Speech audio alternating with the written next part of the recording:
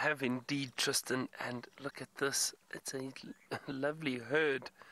Quite a number of them around here at the moment.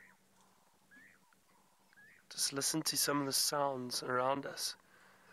There's a cuckoo actually calling just off to my left. Levalin's cuckoo. I'm surprised it hasn't migrated yet. But look at those two little elephants there. Now, some of you might be thinking the first thing is, are they twins? Well, I'm not sure, to be honest. Now, elephants do or have been recorded giving birth to twins. I haven't really seen it. There are two females here close to each other, and it looks like the one youngster is slightly bigger than the other one. So I don't think they are twins. But they are both very, very young elephant. Those two little ones are probably between a year and 2 years old. So still learning, staying very close to the mothers. Such a lovely sighting.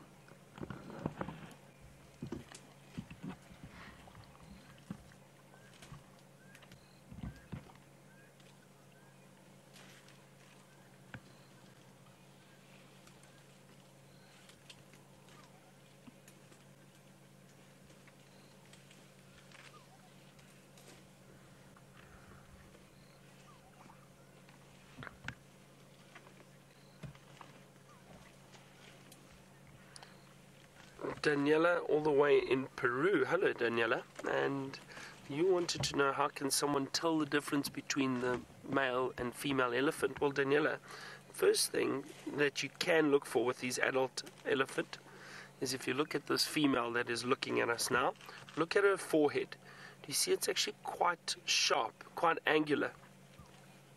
Oh, hang on. Okay, I'll finish that shortly. Tristan's got an elephant on foot. Let's go have a look.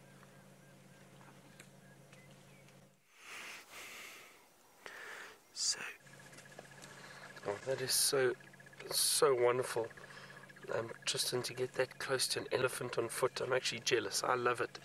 But we are very close to these. Look at these two little ones, actually just off to the right. Have a look at them over here. Oh, they are so cute. They look very similar in age, and they're staying very close to each other.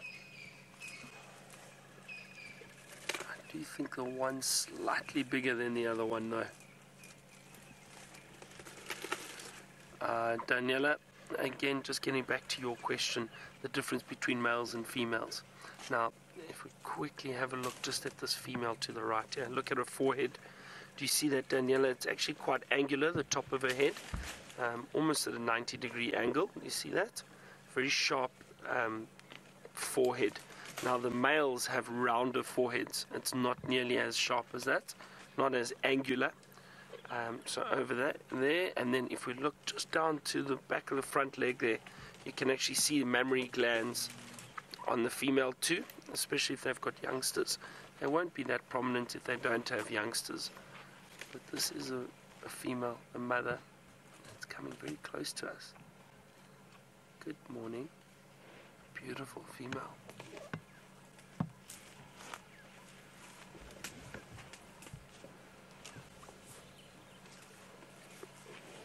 Mary Kay, the males don't actually take part in parenting. I don't want to move too much. Now, the males don't really take part in parenting. They just move around between the different herds and try and mate with the females when they can. So not really. It's only the females that look after the young.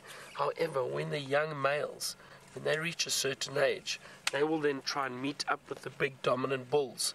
So they'll leave a herd, meet up with a big bull, and that big bull will basically teach them how to be successful and where to look for females, where to look for food, how to potentially mate with females. That's what they do teach them. So I suppose in that sense maybe, but not with the youngsters, not at all.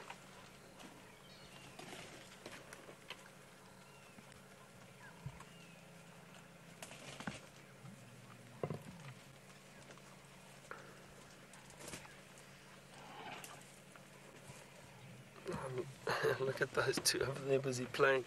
Look at that.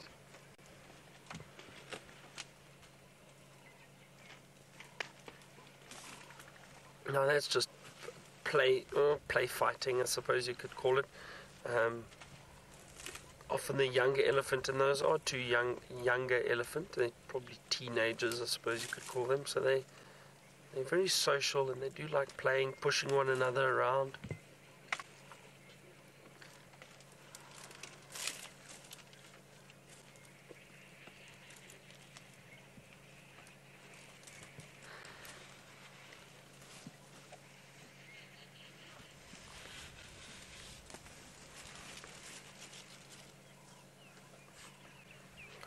Wow, I wonder how close Tristan is to these elephants. It sounds like he's got a view of an eye.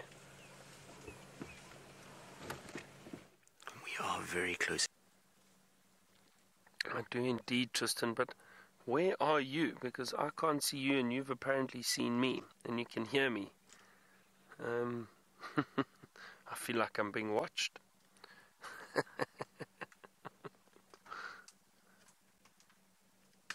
Oh, you can just see all these branches breaking around us.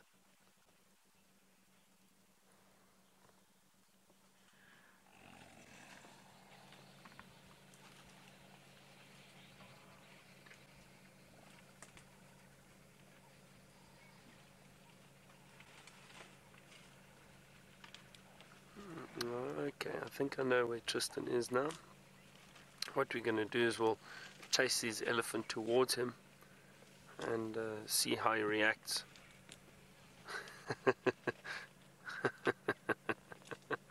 No, I'm just kidding, we won't do that. The young bull, that one over there.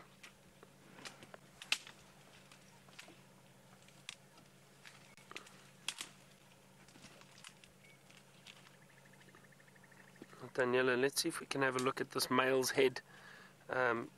Hopefully it turns for us, and just show you that difference between the female and the male that we were speaking about.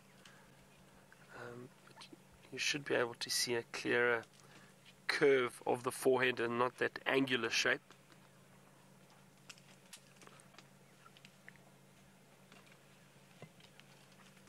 We're just walking behind that elephant now.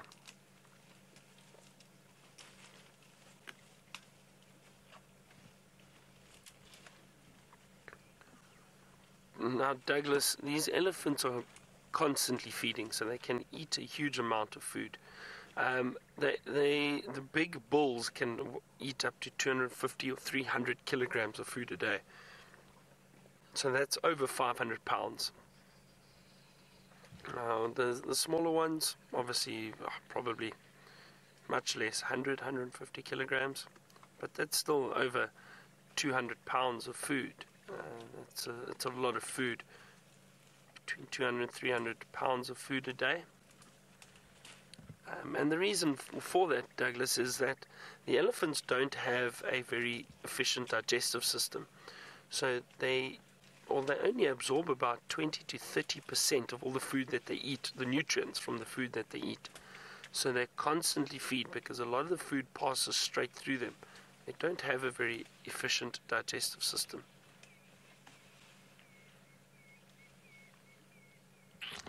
I think I'm going to move on from these Ellies for now, because I'm going to go and look at that hyena den site quickly. But let Tristan show you some more elephant.